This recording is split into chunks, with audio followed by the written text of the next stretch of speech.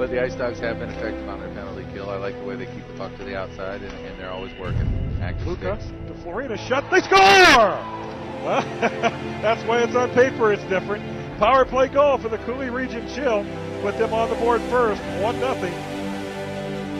Or as a young lady said today, it's kind of balmy out here. Shot, they score! Tyson from the slot, unattended, and all of a sudden it's 2-0 now for Coulee Region.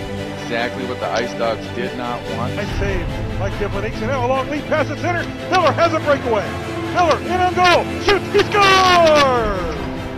Aussie Miller on the breakaway with his 3rd goal of the year, and the Chill have now tied it at 3. Into the Ice Dog zone. Around the defense in a goal. Shoots. He scores! Florian! His 2nd of the night and 5th of the season in the Coulee Region Chill with 3:17 left to go in the 3rd period. Take a 4-3 lead.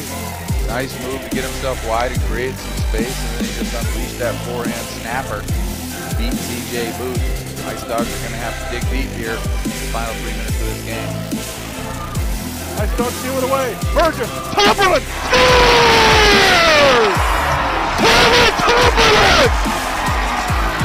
Ice Dogs tie it at 4! Backhand shot just wide of the net. Coombs had a great opportunity and just missed.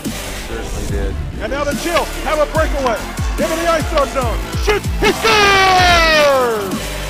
Michael Wilson on the breakaway in overtime, and the Coulee Region Chill defeats the Fairbanks Ice Dogs 5-4. That's what you're going to get in 3-on-3 hockey, a lot up and down the ice.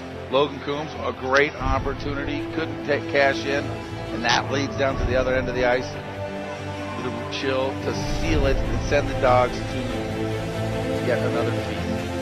8th goal of the season by Michael Wilson, and a really good one for the Coulee Region Chill. They won 3 in a row.